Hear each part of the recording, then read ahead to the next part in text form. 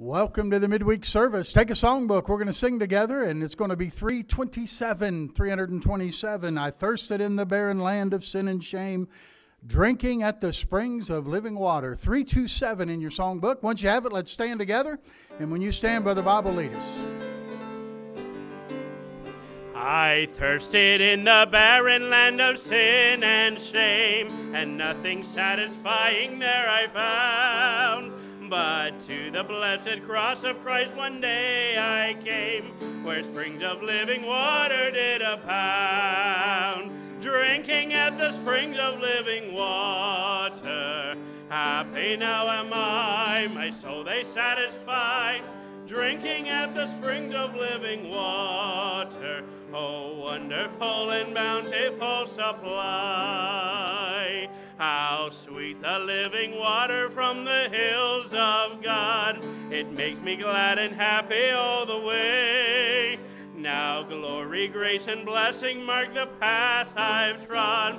I'm shouting hallelujah every day. Drinking at the springs of living water, happy now am I, my soul they satisfy. Drinking at the springs of living water, oh, wonderful and bountiful supply. Oh, sinner, won't you come today to Calvary? A fountain there is flowing deep and wide. The Savior now invites you to the water free, where thirsting spirits can be satisfied. I'm drinking at the springs of living water. Happy now am I, my soul they satisfy. Drinking at the springs of living water, oh, wonderful and bountiful supply. Amen. Good singing tonight. Good to see you in church. And, man, we've had a wonderful week, haven't we? Get a chance to come out. Many of you did Monday night and Tuesday night and help put the John and Romans together that you see up here. And knocked out 6,000 really quick. And I told Brother Taylor next time we might as well go for 10. Amen. 4 of us think we should. Next time I think we ought to go for 10. Amen. I mean, we could have, we knocked off early Monday night, and it was really, we could have been done by 7 last night and just did a few extra generic ones, so to speak, just not one of our covers, just a regular cover that BPS uses. And thank you so much for everybody who came out. I think we had right around 40 Monday night. We had 50 last night, and it's a total of 90 people in the 2 nights there that are putting together the Word of God. That's exciting. And tonight we'll dedicate these scriptures and ask God to bless them and use them in the lives of people as they go forth. I've never been part of a dedication service after putting scriptures together. I think maybe just a couple in this room might have been a part of that, and most of us have not. Am I right about that? And so I'm looking forward to it. And glad you're here this evening. Glad I'm here this evening. And looking forward to what God has for us. All right? Let's bow for prayer, shall we? Father, thank you for tonight. Thank you for the wonderful privilege it's ours to gather together here this evening. Lord, we pray that you'll, in a special way, meet with us this evening. Lord, make this service just exactly what you would want it to be and what you know that we need it to be.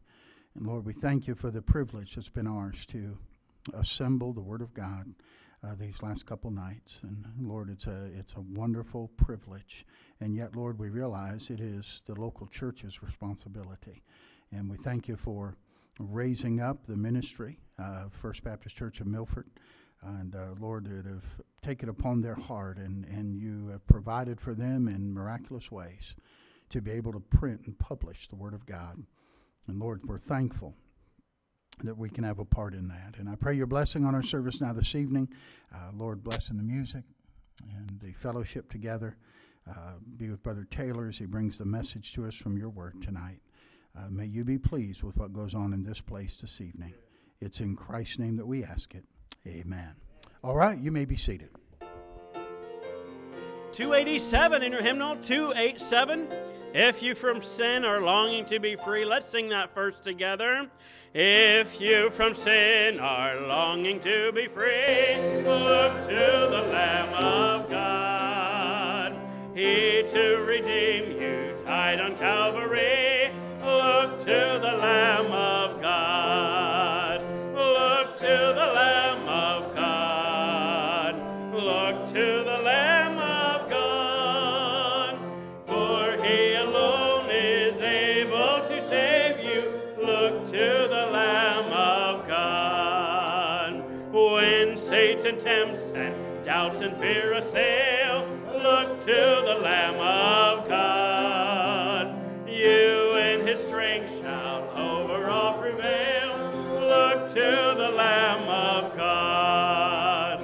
Look to the Lamb of God. Look to the Lamb of God. For he alone is able to save you.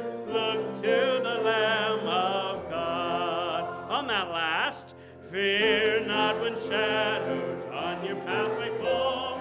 Look to the Lamb of God. Enjoy your sorrow, Christ is all in all. Look to the Lamb of God. Look to the Lamb of God. Look to the Lamb of God. For he alone is able to save you. Look to the Lamb of God. All right. Our missionary tonight is Brother Taylor and his wife, and they're here with us, and I'm going to have him update us when he comes up to bring the message. He'll spend a few moments and kind of bring you up to date about where they've been and what they've been up to recently, and so he'll do that right before he brings the message for us this evening. So go ahead and get your prayer guide out if you would, and get that ready to go. Our coming events, of course, we have the RU Inside tomorrow night down at the CRC prison, and Friday night right here. Reformers Unanimous, and then, of course, Saturday morning out at London, and our soul winning bus visitation at 10 a.m., and then Sunday will be 61 years, 61-year anniversary. We'll have a wonderful service here in the morning, and then dinner afterwards out in the fellowship hall.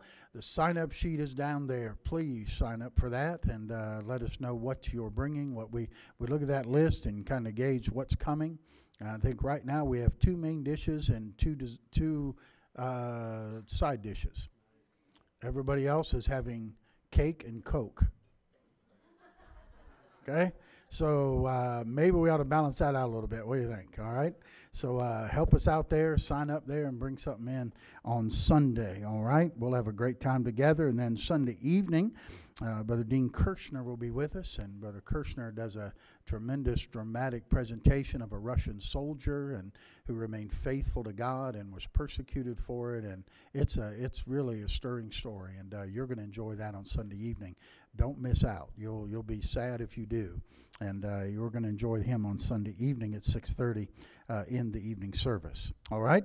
On the inside of the list, again, we praise the Lord. We had 18 at CRC last Thursday with 2 new guys, and 6 received Christ as their Savior. And then 20 at London on Saturday, and 2 new ones there, and 1 that was saved. And God's doing great things there in the RU Inside ministry. Continue to pray for the different church ministries, and of course these on our health list that need our prayers. We pray for those in authority as we ought to, and I hope you're praying for the leadership and for the upcoming election in our country. Continue to pray for these serving the military and serving our country in the military. Pray for those on the cancer list and those battling that disease, and then of course these on the salvation list.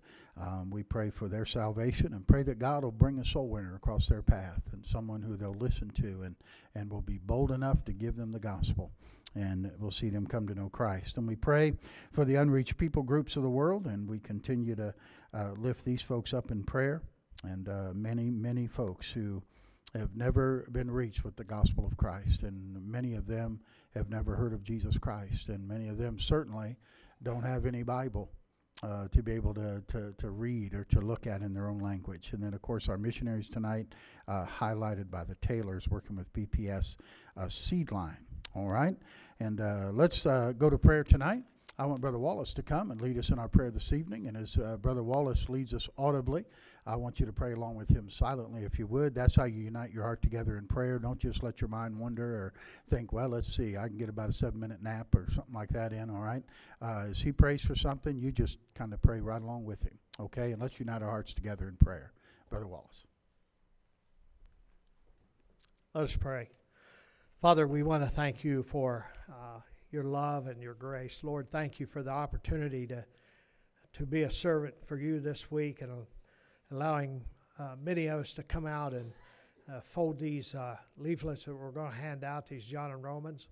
And Lord, I just want to thank you for the privilege. And Lord, you just can't explain what a wonderful, it's more than a feeling.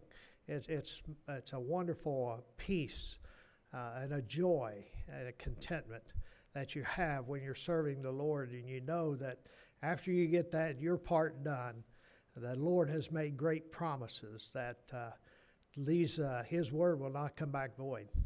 That everything that is handled, everything that is handed out, as we were folding and getting ready last night and preparing these for Monday and Tuesday, Lord, sitting there thinking about, each and every fingerprint that has touched these John and Romans. Our hearts when we were working. You could go by and tell what every heart was thinking as they were doing your work. And Lord, that is going to be blessed by you. I'm sure of that because your word says it will. And Lord, I just want to thank you again for being such a great God, knowing that, Lord, the work's not done, and you will finish it. You will put these into the hands, and you will touch every heart that receives these books, these John and Romans. And Lord, I just want to thank you again for being a part of that, by having our church be a part of it. And Lord, we can't thank you enough. Looking forward to seeing great testimonies come from the work that we put in last night and Monday night. Father, thank you again for just being such a great God. Lord, I do pray for our missionaries, and especially Brother Taylor and his wife as they travel many, many miles during the year. And Lord, do your work. I pray that you'll give them safety, give them good health. Lord, he's told wonderful stories of what has been brought forth in some of the work of handing these books out. And Lord, that just goes to increase our faith that no matter where these books go, they're in your hands. And Lord, you got full control. And we just know that that's going to be beneficial to someone out there to call upon you and become your child and spend eternity with you. Father, I want to pray for the unreached groups that we have on our prayer list. And Lord, I just, there's just so many that have not yet received your word. And Father, I just pray that you would keep us on the direct path, the sure path that you would want us to go, and continue to talk to our pastor's heart that we're going the way that you would want us to go. And Lord, doing the things that you would want us to do, that we would be in your will always and not go astray, but to be in your will. Father, I pray for the ones who are sick and the ones who are on the cancer list. I pray for Sister Steltner as she's still in the hospital. Hopefully she will come home soon. I pray for her continue to her health to continue to get better. And Lord, I pray that you will use her to be a good testimony to people around her. Keep her spirits up, keep her joy up, that, Lord, she can be a good testimony to those doctors and nurses that she's around. And Father, I pray for her son, that Richard, that this would get him to thinking. And Lord, that you would impress upon his heart that eternity's coming one day. And Lord, I just want to thank you for the work you're going to do there.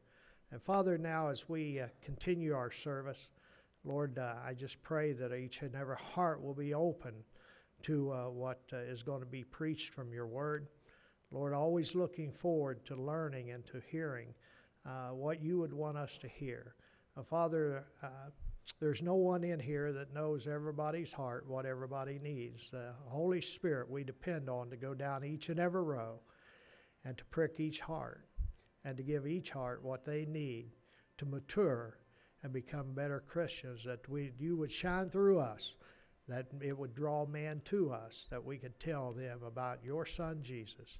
Lord, we want to thank you for everything that's going to be said and done in the rest of the service. May everything that is done be for your glory and your honor. In Jesus' name we pray. Amen. Thank you, Brother Wallace. Appreciate that. Brother Phil, you have a young couple with you tonight. Why don't you introduce them to everybody? You want to do that right now for us? This is Tyler and Shannon Bridges. And Tyler just graduated from East Christian College in May. And they got married in June, at the very end of June. And he's interned in between semesters and for the summers for the last couple of years with us. And just in June came on full time with the ministry. Looking forward to what the Lord's going to do through them and their family, and the ministry very precious seed in the future. And that's great. That's great. Tyler and Shannon, good to have you with us tonight. That's great. Glad you came up for the trip, and that's exciting news. And boy, newlywed. They just barely fresh off the honeymoon, man. Well, you're still on the honeymoon, amen. But just good to have you along tonight. Okay. Anyone else this evening visiting? Don't think I see most familiar faces here tonight. Okay. Let's give this young couple a warm welcome, shall we? Take your songbook. Let's sing again together, shall we? 243, I am resolved no longer to linger. 243, let's stand together and sing, shall we? I am resolved no longer to linger by the world's delight. Things that are higher, things that are nobler, these have allured my sight. I will hasten to him, free, Jesus, greatest, highest, I will come to thee. Let's sing that third. I am resolved to follow the Savior, faithful and true each day. Heed what he saith, do what he willeth, he is a living way. I will hasten to him, hasten so glad and free. Jesus, greatest, highest, I will come to thee. Amen. Greet one another. Make somebody feel welcome, especially our guests. We'll come back and sing that last stanza together.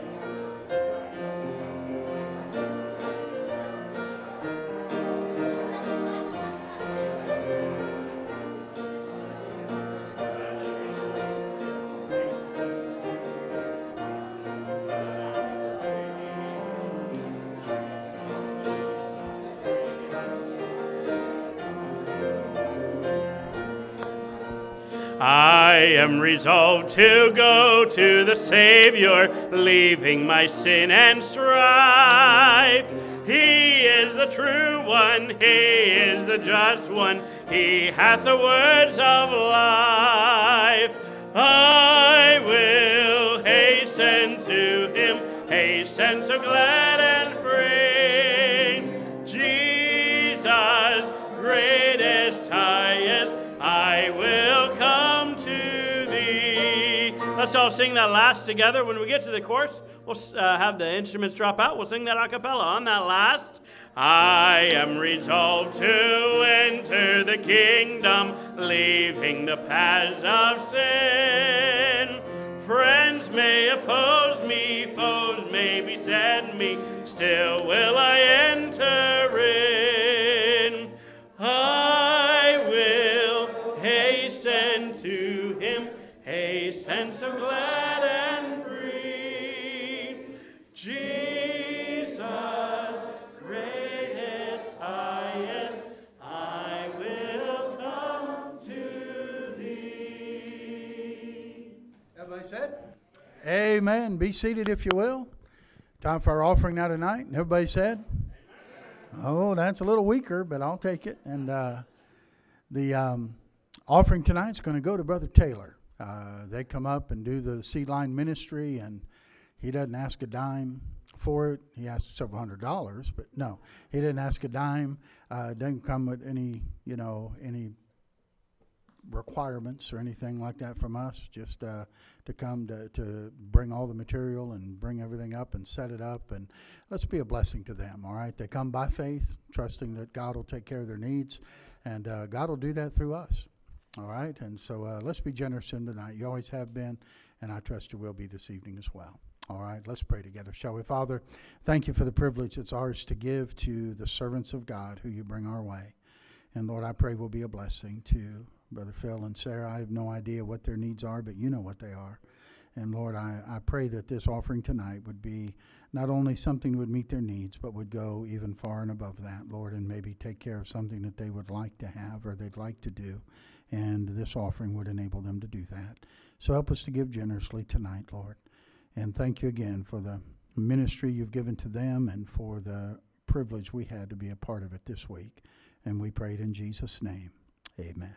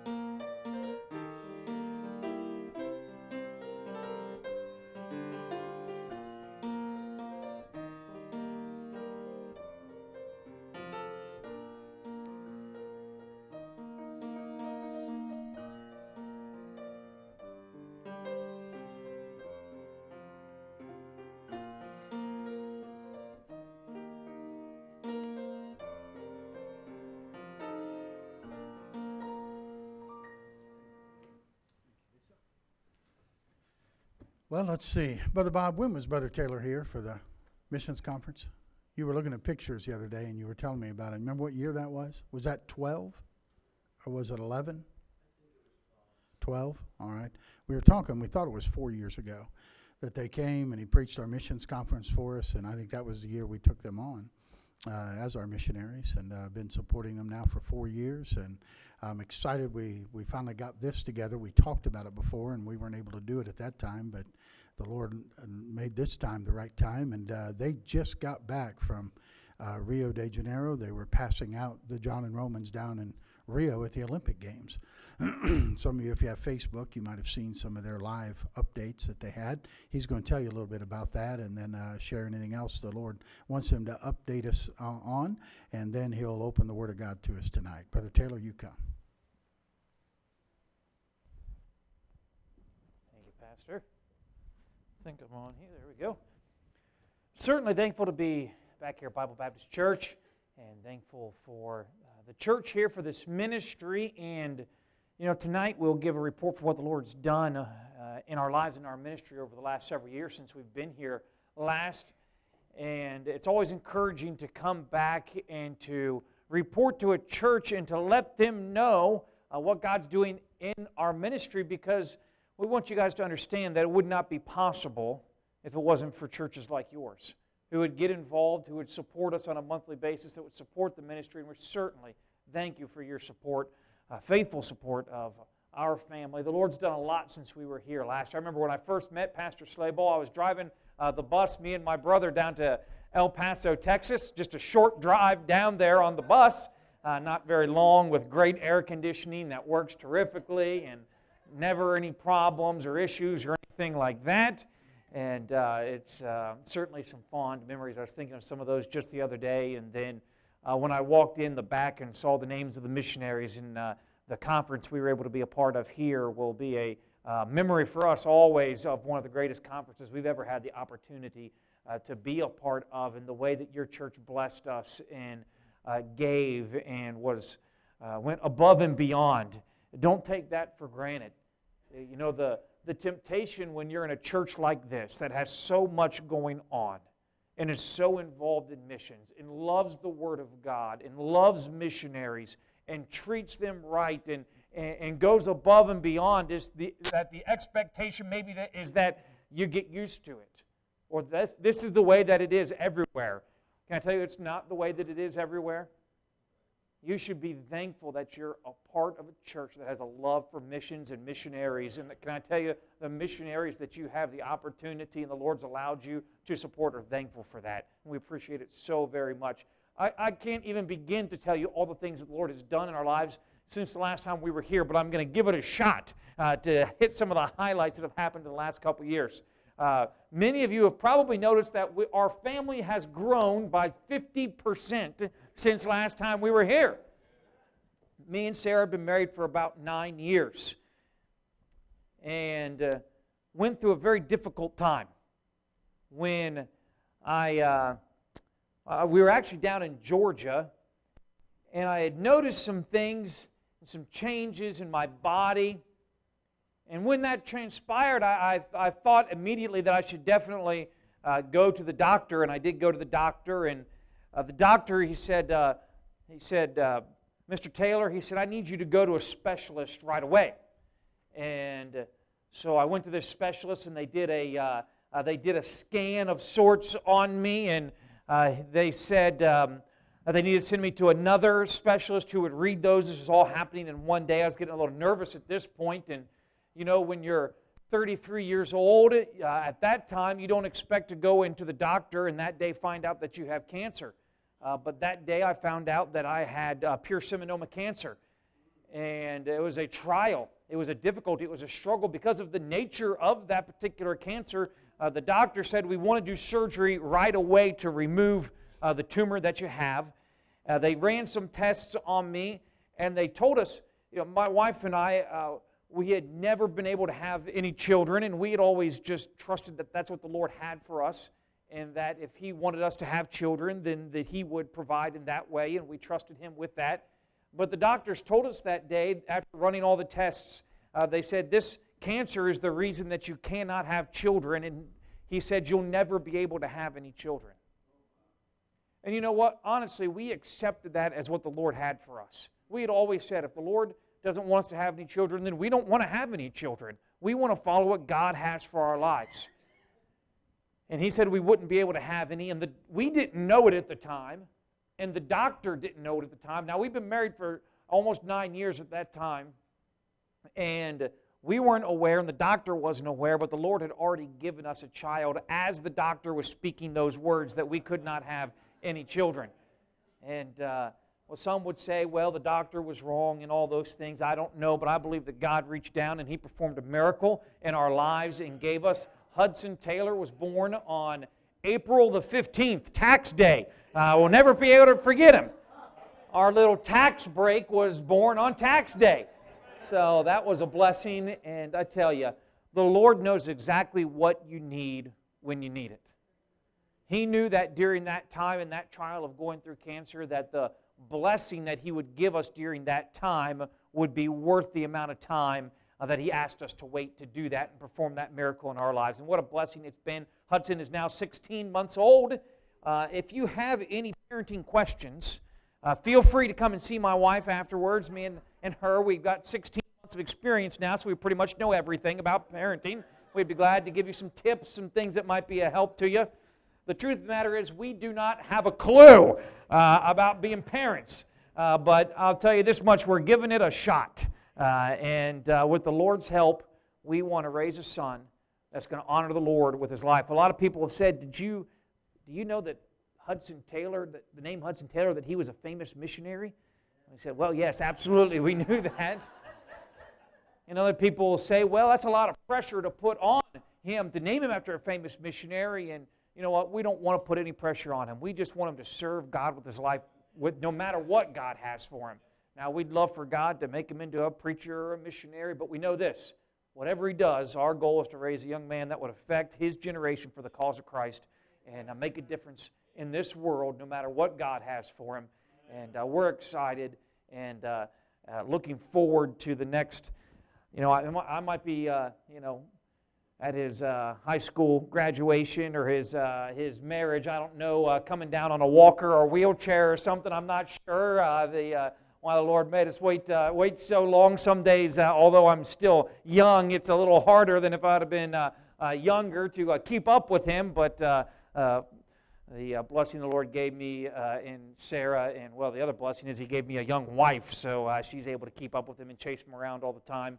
But we certainly are thankful for that miracle that the Lord's done in our lives in giving us Hudson, and what a joy that is. And the ministry, he's done a lot of wonderful things. I want to share just a couple. One opportunity He's given us it was about 2.5 years ago. I had a missionary call me, and he said, Brother Taylor, I heard you're the guy to call if you need Bibles. And I said, well, we certainly can help you if you need some Bibles. He said, I'm a missionary in the country of Sierra Leone. Now, Sierra Leone is a country that's in the western Horn of Africa. It is about 80% Muslim. And he said, what's transpiring there is the president of the country has given me the authority to do the training of all the chaplains in their military. And he said that they've given him the opportunity to give a Bible to every member of the active duty military in their entire country. He said, do you think that you could come up with those Bibles? I said, well, absolutely. And I said, well, what do you want them to look like? And he said, well, what do you mean? He's like, I thought you just have regular Bibles. And I said, we do, but if you want, we could make something special, for the military there. And so what we did is we made a nice camouflage cover that has the insignia of their military on the front of it. And we loaded all those up into a sea container. And we had them in the warehouse. We're getting ready to load them into a sea container. And if you're aware of what's been happening in West Africa, as about a year to 2 years ago, was the Ebola crisis had come to that part of Africa, and Sierra Leone was one of the countries that was the worst stricken by this disease of Ebola, and we couldn't get the Bibles in. And we were kind of devastated by that. Well, about a year later, this was last summer, I got a call from the missionary, and he said, we're ready to receive the Bibles.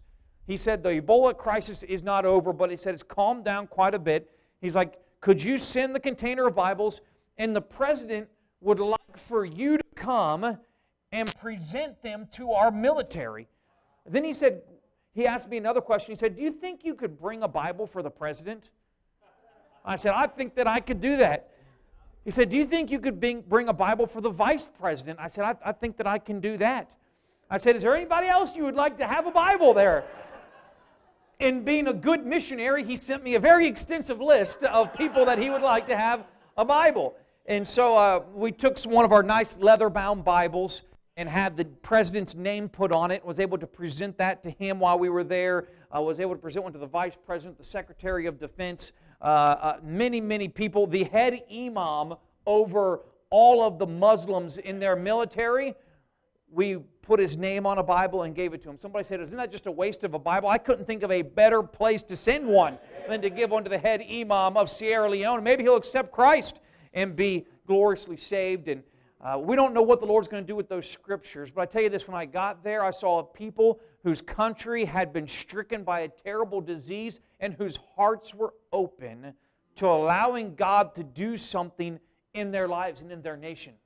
When we pulled up to our hotel when we first got there, it's a third world country, so poor, there's only about one hotel in the entire country that you could actually stay in safely as an American. That's where we stayed. When we pulled up, as soon as we got there, there was a vehicle outside, and it said Ebola Response Team from the CDC right out in front of our hotel. We would drive through these little villages, and maybe on Fox News, because I know none of you watch CNN, but on Fox News you would see on there, maybe they would show one of these Ebola camps where they would send these people to put them in isolation.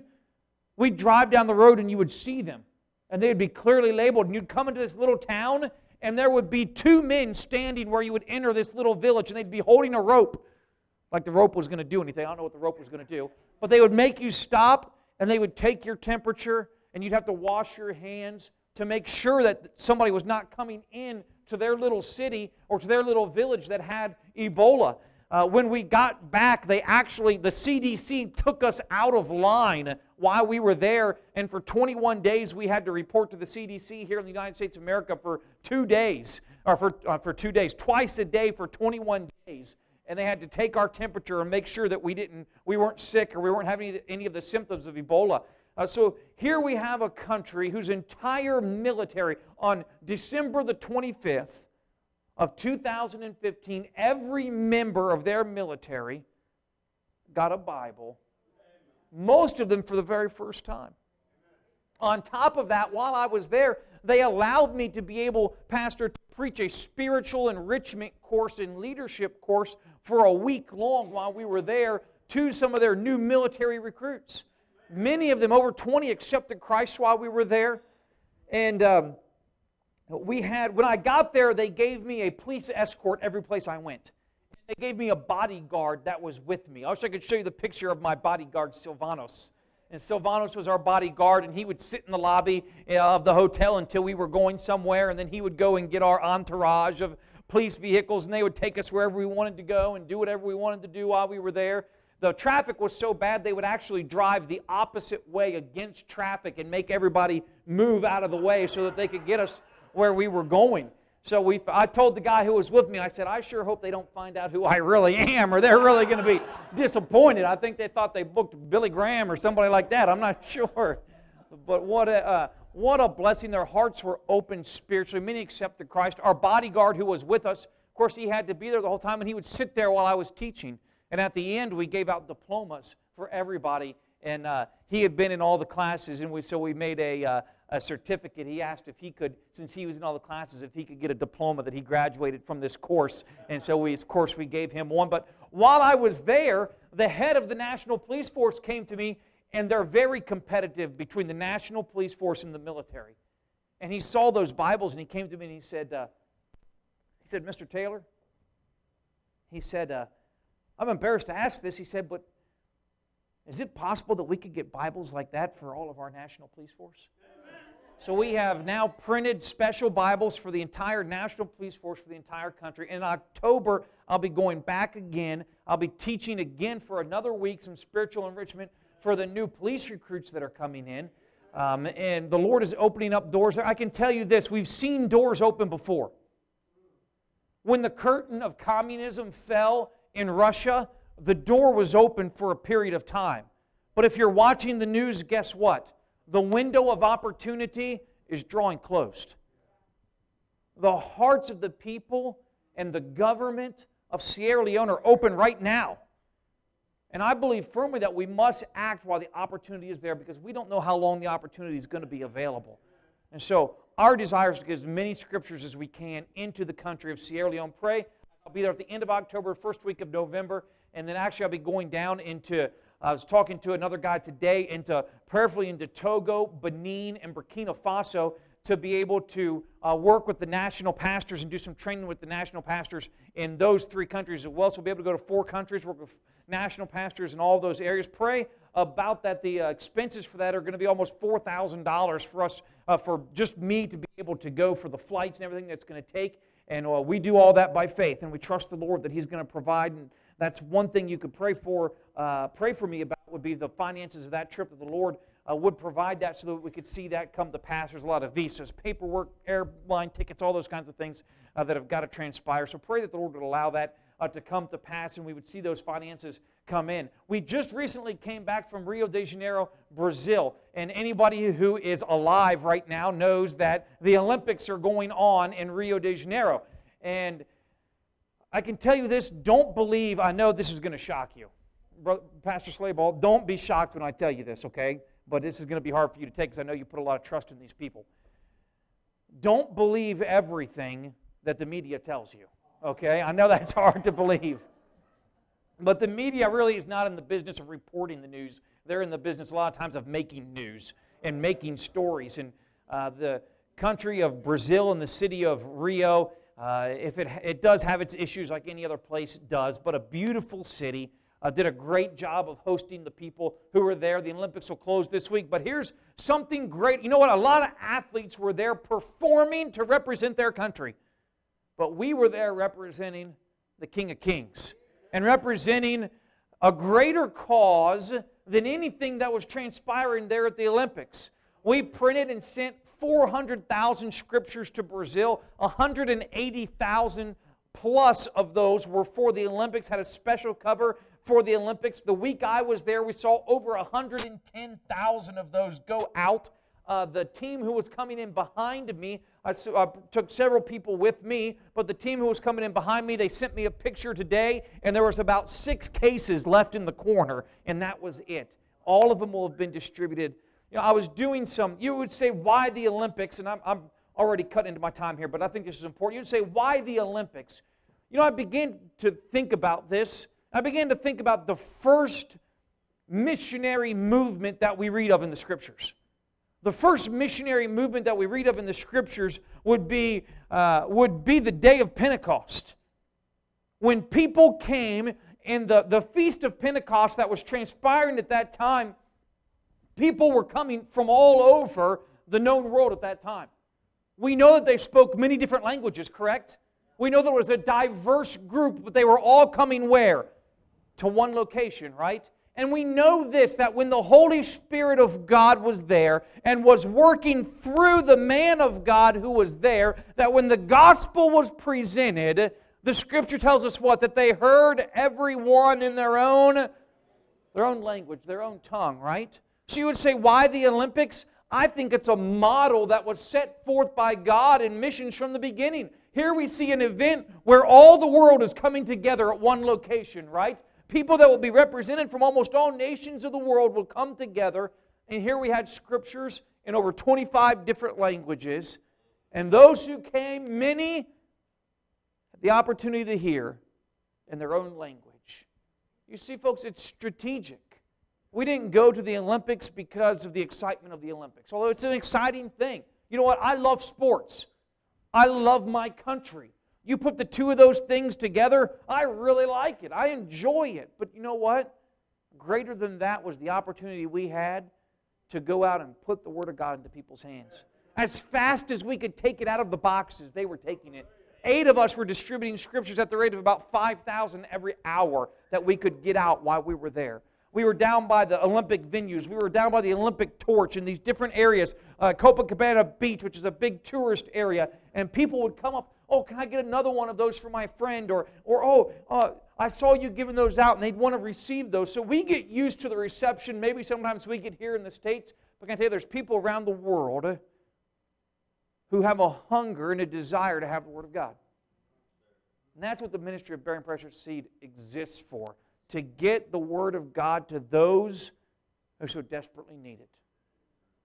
You know, I think about many there in Rio. We've already got, there was a website on the cover of the John and Romans, and just after the first couple days, I checked the analytics on the website, and it told us that already 11 people from Iraq alone had visited the website that would give them the gospel, where they could read more, or they could have their questions answered. We had people from all over emailing, asking questions. Where could they get Bibles like those? In just the first couple days of distribution, people from it was either 10 or 11 different countries had already visited the website. So that means they had already received one, made their way back home, and from their home country accessed the website to get more information about the gospel. You know, in the world we live in today, we have a lot of tools that we can use. There's a lot of opportunity that's there. We've got to be willing when the opportunity is there to act and be faithful with what God has entrusted to us. He tells us that He put us in trust with the gospel. You know, when He left here, He tells us He left something to our trust. And what He left us was the gospel. And that's our opportunity to get it to those who need it. I think of my grandfather who passed away. And when he passed away, before he passed away, he set up, guess what? A trust. And that trust was for the purpose of the things that were most important to him in this world, that he would entrust them to the people that he thought would steward them the best. You know what the Bible tells us? That's what Jesus Christ did when He left this earth. He took His word and He put it in trust to those who have the responsibility to steward it. You know who that is? It's His church. That's us. It's our responsibility. And we have the privilege as missionaries and as a family to do that on a daily basis. And we have the privilege and opportunity to do that because of churches like yours that we have the opportunity to partner with. So when I tell you what's going on in Sierra Leone, those are just a few things that are going on right now. When I tell you about what's going on in Sierra Leone and what the Lord's doing there, when I tell you about what's going on in Rio and how the Lord's blessing that campaign and that project, I can tell you about the project that just happened in Guyana, the one that just happened in Italy. Those are all projects that it's fruit that's going to abound to your account because of your faithfulness in helping and supporting missions in our family, and we thank you so very much for it. 2 Kings chapter number 22 is where we're going to be. 2 Kings chapter number 22. I'm going to read a text. When I first came into the ministry of bearing precious seed, there was a text, and this is it, that the Lord gave me, and I always felt as if I would preach from this text. And I always felt as if this was something that God would allow me to use. And it's not only been after almost 12 years now in the ministry of bearing precious seed. In those 12 years, just recently, the Lord has given me peace about this message that He's allowed me to preach from 2 Kings chapter number 22. Now, if I get a little confused this evening, you've got to be patient with me. When I left Brazil, everything made it back, except I had 2 suitcases. One suitcase had all of my dirty clothes in it. The other suitcase had my garment bag, my suit, a couple ties. It had some things I had bought for my wife and son while we were there. It had some of my dress shoes. And then it had my Bible. And it had, along with it, about 15 years worth of sermons and notes and studying since I've been in the ministry. And guess which bag made it back to the United States of America? Was my dirty clothes. So I got plenty of dirty socks, although my wife has washed those for me now. Thank you, sweetheart, for doing that. But the other bag has not made it yet, and they say that they have no idea where it's at. So I'm preaching from a new Bible, and the page is hard to even, you know when you get a new Bible and the gilding on the outside, the pages still kind of even stick together a little bit, and you know where your notes are at, you know everything is at. So if I get confused, just be patient with me this evening, and if you would do me a favor, if you would pray that suitcase would make its way back. You know, everything in there is replaceable. You know, some of those souvenirs I got from the Olympics for my wife and son are kind of once-in-a-lifetime things that I can't really replace. But even those, really, you can put a monetary value on that. And I'm going to tell them exactly how much I think it's worth, trust me. You know what? The Bible and the notes, that's something I can't put a price on. If I were to lose that, to me, it's priceless. If you would pray that they would be able to find that and it would get it back, I don't care if the other stuff is gone. But somehow if I could get that Bible and those notes back would mean a lot. 2 Kings chapter number 22. I'm going to start reading in verse number 3. It says, "And it came to pass in the 18th year of King Josiah, that the king sent Shaphan, the son of Azaliah, the son of Meshuthalim, the scribe, to the house of the Lord, saying, Go up to Hilkiah the high priest, that he may sum the silver which is brought into the house of the Lord, which the keepers of the door have gathered of the people. And let them deliver it into the hand of the doers of the work that have the oversight of the house of the Lord, and let them give it to the doers of the work which is in the house of the Lord, to repair the breaches of the house, unto carpenters and builders and masons, and to buy timber and hewn stones to repair the house. Howbeit there was no reckoning made with them of the money that was delivered into the hand, because they dealt faithfully." Verse number 8, "And Hilkiah the high priest said unto Shaphan the scribe, I have found the book of the law in the house of the Lord. And Hilkiah gave the book to Shaphan, and he read it. And Shaphan the scribe came to the king, and brought the king word again, and said, Thy servants have gathered the money which was found in the house, and have delivered it unto the hand of them that do the work, that have the oversight of the house of the Lord. And Shaphan the scribe showed the king, saying, Hilkiah the high priest hath delivered unto me a book. And Shaphan read it before the king. And it came to pass, when the king had heard the words of the book of the law, that he rent his clothes. And the king commanded Hilkiah the priest, and Ahikam the son of Shaphan, and Akbor the son of Micaiah, and Shaphan the scribe, and Azahiah the servant of the kings, saying, Go ye, inquire of the Lord for me. This evening I want to take my text from verse number 8. It says, And Hilkiah the high priest said unto Shaphan the scribe, I have found the book. I want to preach a message this evening I've entitled, I have found the book. Let's pray. Lord, this evening I thank you for your word and the power that's contained in it. Lord, as it's preached this evening, may folks look past Phil Taylor to see your most righteous and holy Son. Lord, I pray that you'd give me the words to say.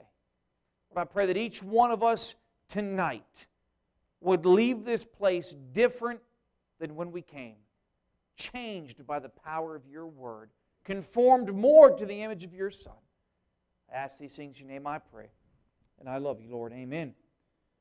Not long ago, I was moving offices it was a couple of years ago. I actually,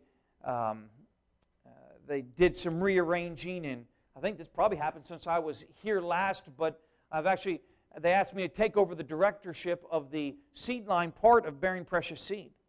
And so I was moving offices, and while I had a lot of books and things and boxes, and I was moving them, and I still had some things. Some of you parents can probably relate to this. I still had some things at my parents' house, and my mom had begged me on many occasions to get those things out of her house, but yet they remained there in my older room. Any parents can relate to that. Your children have things that never left. My mom still reminds me that I have things there at the house, and I remind her that I'm probably never going to get them. But I had some books and some things from college, and I had some more room in the office, and those were books I always wanted to have with me, but I didn't have room to put them up. So Sarah was going to pick some of those things up for me, and I asked her, I said, Sarah, there's one thing I've been looking for. There's a little red New Testament. If you ever come across that in any of the books, bring it with you. It's really important to me. You know, that day she called me, and she could have said the very words really just read in our text. She might as well have called and said, Phil, I found the book. And you know what? It wouldn't look like much to most people. In fact, it's kind of tattered. It's kind of worn.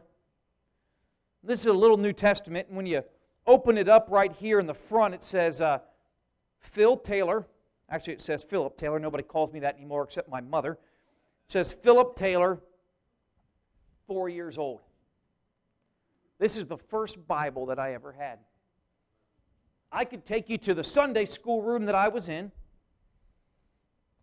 I can still see the stack. I was promoting out of the nursery into the 4 and 5-year-olds. And our pastor, Dr. Keene, wanted to make sure that everybody, when they came to Sunday school, had a Bible. And I can still, you say you remember that at 4 years old? Absolutely. I remember that stack of little red New Testaments sitting back there. And they made sure that every one of us got one. That was 31 years ago. I still have it today. It's not. It's a little wore out. I don't know if it was wore out from overuse, but maybe over abuse when I was young. But you know what? This means a lot to me, this book, this Bible. When I thought about it and I looked at this text, we're going to see this nation of Judah, and this nation was changed and impacted because of one thing. Not because of the wisdom. We're going to come back to that. I'm going to set that right up there. They were not changed because of the wisdom of the leadership that they had. They weren't changed because a new political party came on the scene. They weren't changed for any reason except what we're going to see this evening, because one day they decided to return to what should have always held a place of prominence in their lives. One day they found the book. When they found the book, it wasn't just any other book. It wasn't a book of fairy tales. It wasn't a book of information. It wasn't a set of encyclopedias. It wasn't a book that had been written by any man. But when they found the book, at this time, we could look back, and it was probably at that time one of, if not the only copy they had of the law that had been carried across with the tabernacle when they came across. But yet in the house of the Lord, the statement had to be made, Pastor, that they had to find the book. Now, logical conclusion would have to lead us to understanding that if they found the book had been what? It had been lost. What a sad situation. That they didn't even know where their copy of the Word of God is. But this evening, that can I tell us, as a nation, as a world, as families, as individuals, as churches, the question I want us to ask ourselves this evening is this: do we once again, just as the nation of Judah, is it time that we found the book? Is it time that we return to that which we used to place great value on? You say, well, I'm a Christian. I still place great value on the Word of God. When was the last time that you read it? When was the last time you shared it with somebody else? This evening, I want us to look at three things that they found when they found the book. When they found the book, number one, I want us to understand this. Let's read in verse number 5. Now, we know that Shaphan was sent with very clear direction, right? He was to do one thing, to sum the silver and to make sure that it was being dealt with and that it was being divvied out correctly. Is that what the text tells us?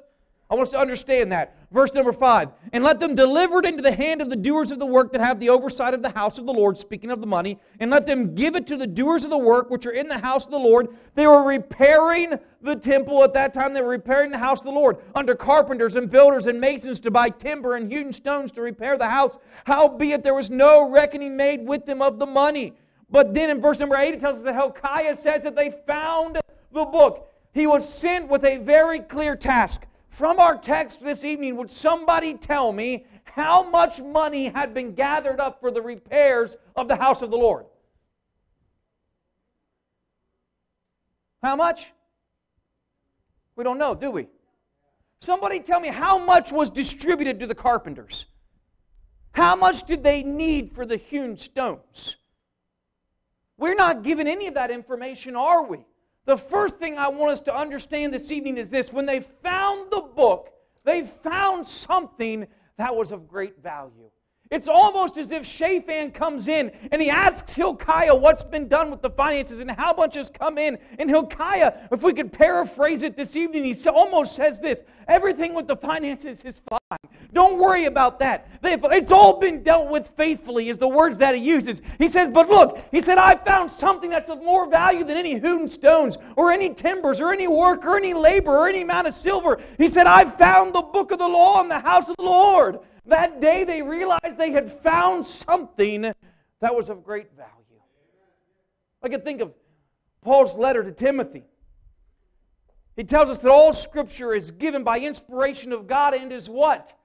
And is profitable. It has value. 2 Corinthians chapter number 6 tells us, speaking of the gospel, that we have this treasure in earthen vessels. When you look at that word treasure, it actually carries out two meanings, two connotations. It actually means the treasure itself, but it also means, guess what? The coffers that contain the treasure. You know what? In my life, one day I found the book. And after that, I was never the same. But when I found it, I found all the treasure in the world, and I found the coffers that contain all the treasures in the world all in one when I found the book. What I'm asking you this evening is, as a family, you know, I've seen several young couples holding little babies, a couple different ones. Some appear to be just days or weeks old. As a family, you know what you need? You need the book. You want to raise a family that serves God? You need to find the book, the Word of God. That's what can make a difference in your lives. That's what can make a difference for your family. You know, I can't help but think of losing that Bible. Pastor, you know what I had in that Bible? And I'd look at them often. I had these little slips of paper. I think they were from probably 2011 when I was in El Paso, Texas. And I preached to some groups that were down there. And some of the folks who were in this room were there. And I preached a message entitled, Keep on Dreaming. And several people wrote down on a piece of paper some things that God had given them that they were dreaming would be accomplished in their lives. And I had taken those and I had put them into my Bible. And every once in a while I would go over and I would read those and I would pray about those. Those are in that Bible that I lost. But you know what? You know one distinctive one that I remember reading in there? It was from a father. And most of them didn't have any names on it. But he said, I dreamed that I could raise a family and my children that would serve God. You know how you can do that? The only way? You know, there's a lot of parenting books out there. I tell you all kinds of crazy stuff. I mean, you read all kinds of stuff, you think, what in the world? I'm glad my parents didn't do that. And for every opinion somebody's got an opinion that contradicts it. I tell you, we've got a book that's filled with more than just opinions. The very Word of God that gives you the foundation for how you could raise a family. I tell you, you could take every book that's ever been printed or published in the world and pile it on this platform if we could this evening, but at the very top you could take just the very few first words of this book that God Himself wrote in the beginning, and it would sit just those words on the top of anything that man has ever written. When they found the book, they found something that was of great value. You know, we place value on a lot of things in our world today that really are valueless. I think of some of the things in my own life that I place value or importance on. Sometimes we see value as only that which we assign a monetary value to. But you know what? The things that take our time are things that we see as having value. I think of some of the things I allow to take up my time, and I think, well, that's ridiculous. But you know what this evening? You know the Apostle Paul makes a warning. I think some of us would say, well, we know this. We understand this. The Apostle Paul makes a warning, and he says this. He says, for when for the time ye ought to be teachers, ye have need that one teach you again the first principles and oracles of God. You know what he says? He's saying, you know what? You've been saved long enough that you should be able to teach others. But because you've not taken it in for yourself, you've really reverted. And you really need to be taught the very basic principles again. And I hate to say that, but that's sometimes where I find myself. I hate to say it, but the church today as a whole, I think that's probably where we're at. Most of us think, I've been saved, I've got it figured out, everything's okay. When they found the book, they found something that was of great value. Let's keep on reading. Second thing they found. Okay, we got to get with it. Let's read in 2 Kings.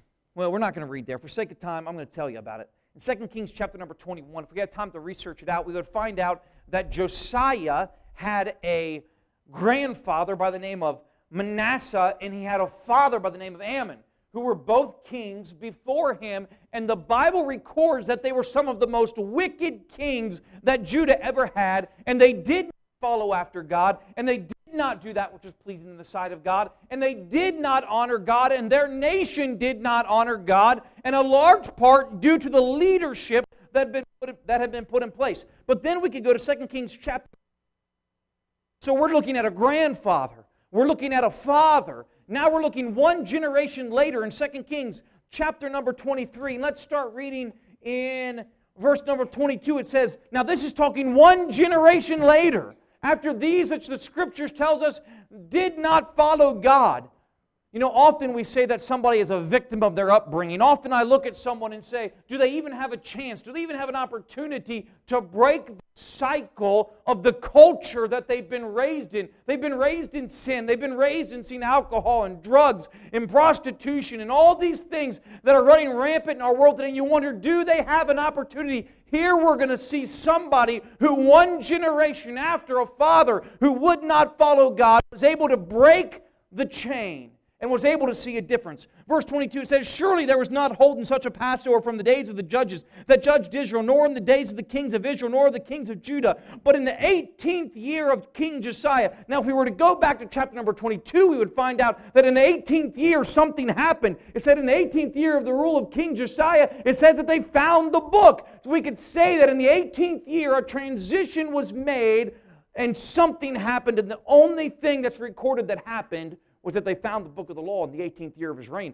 But in the 18th year of the King Josiah, wherein the Passover was holden to the Lord in Jerusalem, moreover the workers with familiar spirits, and it talks about all those, the wicked things that he got rid of. And it says, and like unto him, verse 25, and like unto him was there no king before him that turned to the Lord with all his heart, and with all his soul, and with all his might, according to all the law of Moses. Neither after him arose there any like him. Notwithstanding, the Lord turned not from the fierceness of his great wrath. It says, not before him was there one that followed God, and not did one come after him that followed God like he did, one generation removed. Not only when they found the book did they find something of great value, but when they found the book, church, they found a great transformation. I believe as Christians we often focus on the problem instead of the solution. I think often we would say, and I've been guilty of this myself, I'd say to my wife, what world is going to be left for our son Hudson to be raised in and to live in?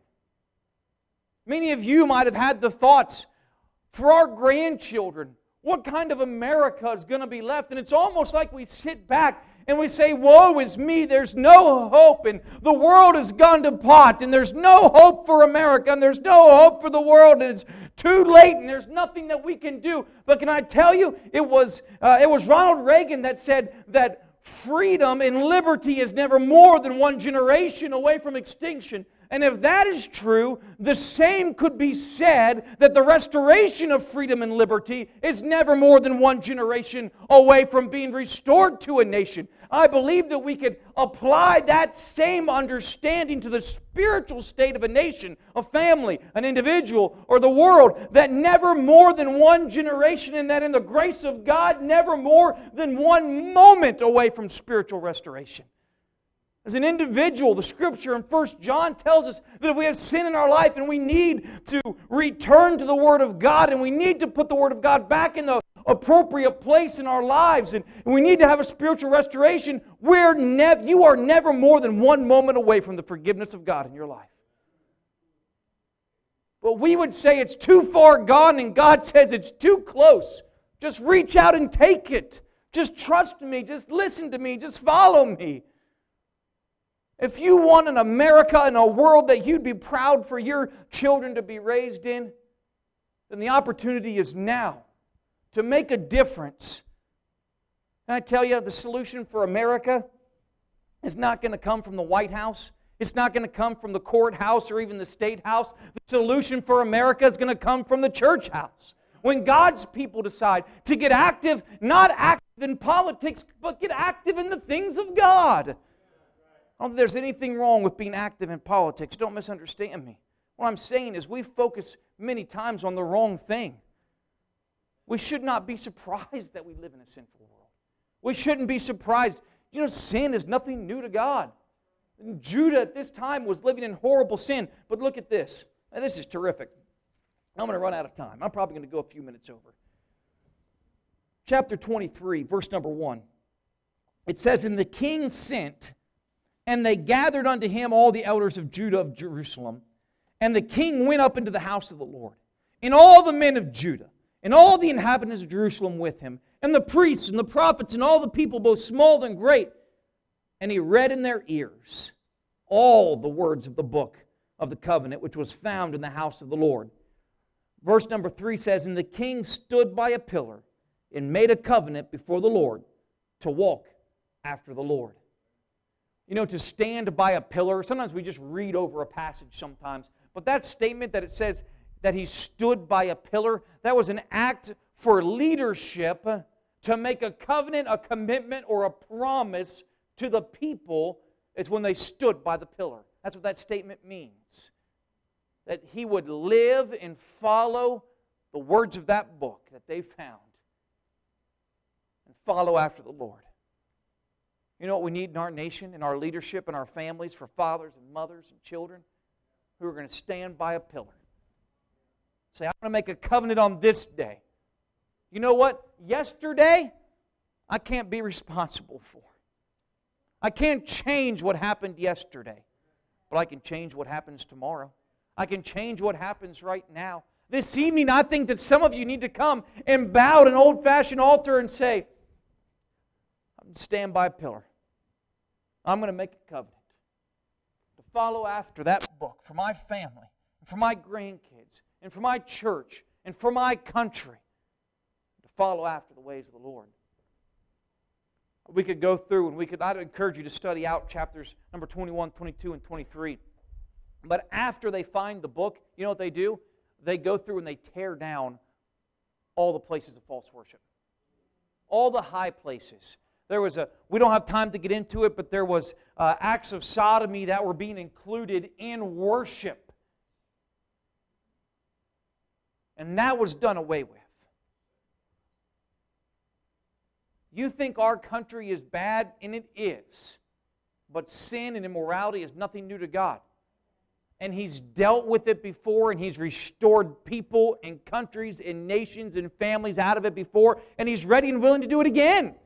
When they found the book, they found something of great value. When they found the book, they found a great transformation. And in 3 minutes, we're going to get this last one. When they found the book, you know, it's quite interesting. If you read in chapter number 22, it says that Hilkiah found the book, and when he found it, guess what he did? He read it. That's the key. And when he read it, guess what he did? He gave it to Shaphan.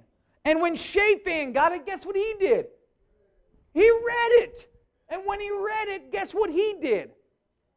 He gave it to the king. And when the king got it, guess what he did? Man, they catch on really fast, Pastor. They read it. And when they read it, when the king read it, he rent his clothes. And guess what he realized? That other people needed to hear it. So he gathered together everybody in all of Judah. And he read it to them. You know what's one great thing about the gospel and the Word of God? It's self-perpetuating. When you get it and you read it and it changes your life and you're gloriously saved, then you realize that through the very book that brought you to salvation, that it's now your responsibility to make sure that somebody else has it. So when Hilkiah read it, he realized he couldn't keep it to himself, and he gave it to Shaphan, and Shaphan read it, and he realized he couldn't keep it to himself, so he gave it to the king. And the king read it, and he realized he couldn't keep it to himself, so he gave it to the rest of the people. So the question that lingers this evening would be this. If it's changed your life and if you've been gloriously saved, who else has it because one day you got it? The gospel is self-perpetuating. The very book that brings us to salvation is the very one that teaches us through the influence of the Holy Spirit that we're to give it to others. Well, I guess we could look at about 8,000 more people who are going to have it. Why would we do this? Why would we put together these scriptures to give out at the parade? You know why? Because one day your life was changed, and you realize that the same power that changed your life is the same power that's available to change somebody else's life. So out of responsibility to the very book that brought you to salvation, we're going to make sure that other people have it. Because one day we found the book, we want to make sure that somebody else finds it. You know, I thought about things that I found when I found the book. You know, when I found the book, I found salvation. When I found the book, I found eternal life. When I found the book, I found a new way of living. I found a new home, a new eternity, a new destiny. I found a new real purpose for my life when I found the book. When I found the book, I found a lot of things, but I can tell you, there's a lot of people who have not found it yet. And it's our responsibility to make sure that they get it. I told you we'd come back. I'm closing my Bible. I'm done, I promise. I told you we'd come back to this little red New Testament. I told you that when you open it up, it says something on the inside. It says, Philip Taylor, 4 years old, and it does. It also says something else in there that I didn't tell you. It says, printed by Bearing Precious Seed, First Baptist Church, Milford, Ohio. My first Bible was a Bearing Precious Seed Bible. I want you to follow me. I got this about 31 years ago. Probably 30 years before that, a young man went to Sunday school for the very first time. When he did, he sat down, and everybody who was there had a Bible. The boy next to him had, remember those ones that had the zipper on it and had the cross hanging off of it? He had one like that. That little boy, this is a true story, went home that day. And for the next couple days, he walked up and down the streets of his little town and he picked up scrap metal along the side of the road. He took that in, traded it in, and got some money. I can picture in my mind him going back to that same church the way that he tells it. They had a little bookstore. And I can imagine a handful of change and maybe a few bills he lays out on the counter. He says, I want a Bible. And they said, well, what kind of Bible do you want? Probably had doubtless some different sizes, some different colors. He says by his own testimony, he didn't know what to say, Pastor. So he just said, well, I'd like to have one with a zipper on it. And that day he got his first Bible. That little boy's name was Dr. Charles Keene. And I thought about this. That Bible changed his life. And in it, he learned that he was a sinner. And one day, he was gloriously saved.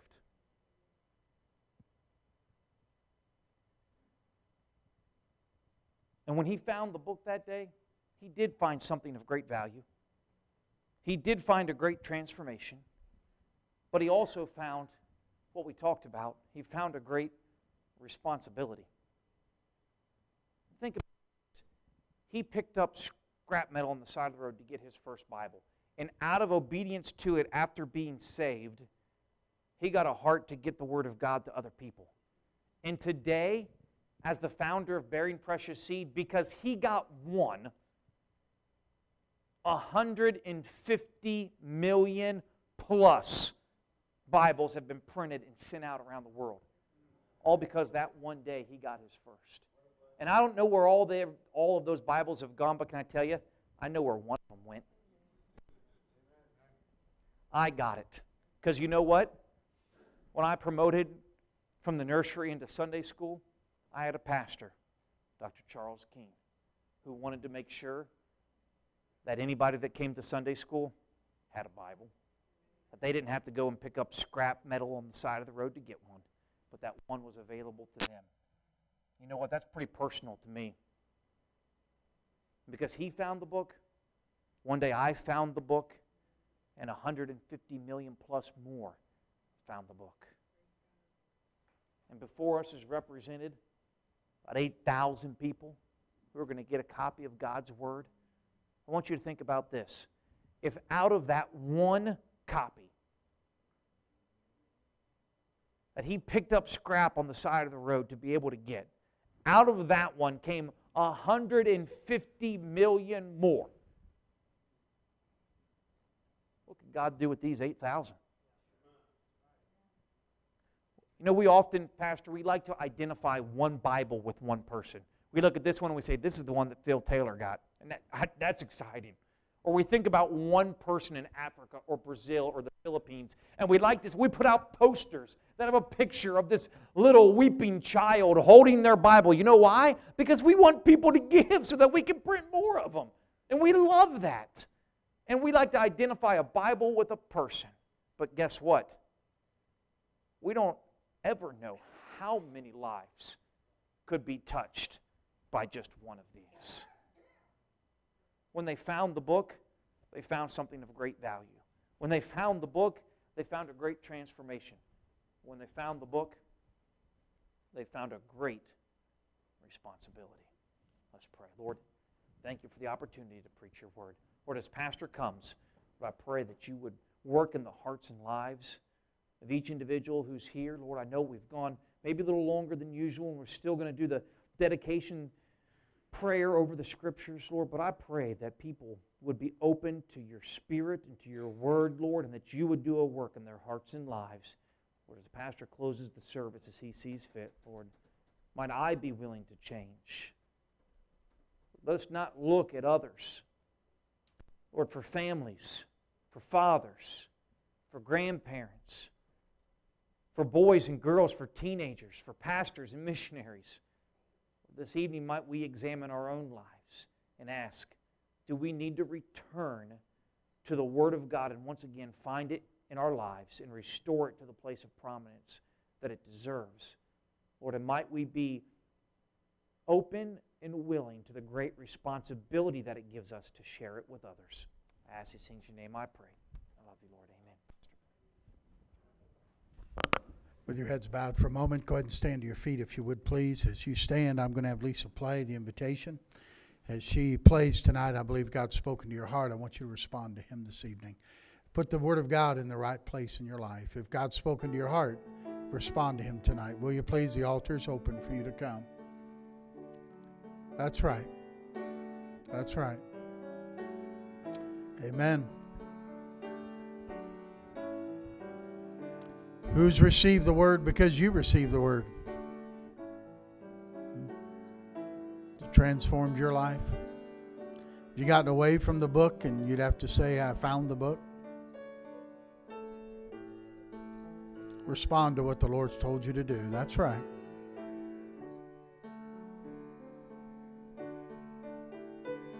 Amen.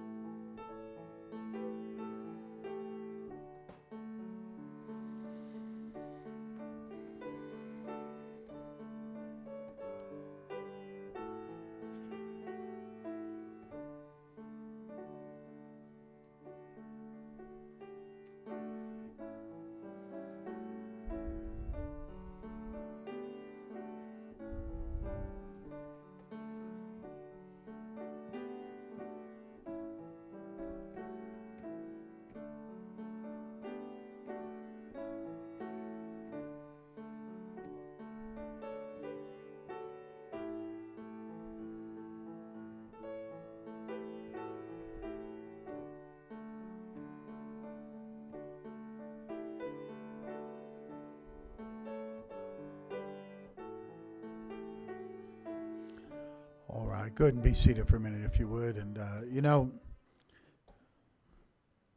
God told Joshua when he took over from Moses, it's this book of the law that shall not depart out of thy mouth.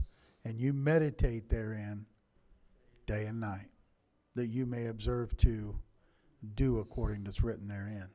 Then thou shalt make thy way prosperous, and thou shalt have good what? Success. Only time success mentioned in the Bible. Psalm 1, Christian, you don't walk in the counsel of ungodly, nor stand in the way of sinners, nor sit in the seat of scornful. Your delight is in the law of the Lord, and in his law doth he meditate day and night. That's what we got to get back to again.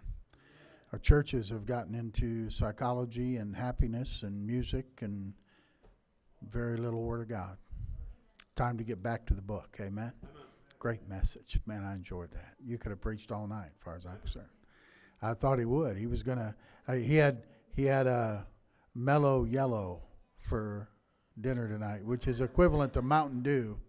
I said, oh, great. We're going to be here till 9:30 or 10 o'clock tonight. You know, he wired up, man. But I love that message. That was great. Could have listened to that for a long time. Well, Brother Taylor, we want to dedicate these scriptures. You want to come and tell us what it is that you do when you do that, and we'll let you handle that. You know, it's interesting the pastor brought up Joshua because I didn't have time to get into it, but many historians would believe that the very copy that had been carried across right before the death of Moses, God asked Moses to make a copy of the law and to write it down so that they would have it preserved for the next generations. And it was of such importance, and God placed such an importance on it, that Moses conveyed that importance then to Joshua, who took over, and then many believe that that was the exact copy, the one that says was put in the side of the ark there in the Holy of Holies that they found there in the house of God. But certainly, I know that this evening I'm at a church that loves the Word of God and that wants to see other people have it. And I would not deny the fact that this church loves it, but my challenge this evening is this: how much do we love it? Could we love it more? Could we be more committed to it? And I believe that I could, and I know that I could, and I was challenged by the Word of God this evening. I pray that you were. This time what we're going to do is have a time of dedication. What we're going to do is we're going to ask anybody who's capable or able to come up and kneel down. Let's get our hands on these boxes, and we're going to pray over them. Come on ahead if you can come now. You'd say, well, I didn't get to work on them. We understand not everybody could fit it into your schedule, okay? That's fine, but here's a way that you can be involved right now, is to come. I'm going to ask somebody, and I don't believe there's anybody in this room that loves the Word of God and loves the ministry of bearing precious seed more than this person, and I'm going to ask Brother Jack Jarvis to come and to pray. While all of us are praying as individuals, that he's going to pray audibly out loud for all of us for these scriptures. They would find their way to the person that needs them, and that God would use them in a great, mighty way. If you can get up around the boxes, if you can't get to one of the boxes, maybe just put your hand on the shoulder of somebody in front of you who has their hands on one of the boxes. I want to be clear, putting our hands on these boxes doesn't bless them. God already blessed His Word. All we're doing is praying that God will use these scriptures and knowing in faith that His promise, that His Word won't return void, will be a reality with these scriptures. Dear Lord in heaven, God, we love you so much, and we thank you for the privilege we have to be able to just touch your Word. God, we put these Bibles together. Lord, you know the destination of each one. We know that each one of these Bibles will be put into someone's hands. And God, we pray that you would guide that Bible to that person, that their heart would be touched, that their life would be changed, that the people around them would be changed. Lord, we know, as Phil said, there's so many things this Bible self-perpetuate. Lord, we pray that this Bible would go, each one of them, to where you would have them to go. Lord, it was such a blessing. And Lord, I believe when we get the glory, you're going to tell us where all these went, and we'll know the history of each one. God, thank you for that. Thank you for this time together. Thank you for this privilege we had to put your word together. Lord, you are a good God. You do good things. It is a blessing to each one of us to be a part of this. Thank you, Lord, and we thank you for what you are going to do. And in Jesus' dear name we pray. Amen. One more thing. There's one more opportunity to get involved and help. We need 4 to 6 capable men who would volunteer to help. Brother Tyler is going to oversee the loading of the trailer. I'm going to pull the trailer around behind the fellowship hall, and we've got just the equipment to load up, and won't take long. Can I get 4, 5, 6 guys who raise your hand and say you'd be willing to take another extra 10, 15 minutes? Yes, if you've got a commitment in the choir, we understand that. But there's some, I see several hands. Meet Brother Tyler in the fellowship hall, and he'll help you and show you what we need to do and get everything loaded into the trailer. That's right. All right. Where's Lisa over there? Yeah, go ahead and you to your seat here. While you're going back, let's sing Higher Ground. All right, I'm pressing. Hey, this is higher ground right here. Amen. Amen. I'm pressing on the upward way. I'm pressing on the upward way. New heights I'm gaining every day. Still praying as I'm onward bound. Lord, plant my feet higher ground. Sing it. Me up and let me stand by faith on heaven's tableland, a higher plane than I have found. Lord, plant my feet on higher ground. God bless you. You're dismissed. Fellas, you go.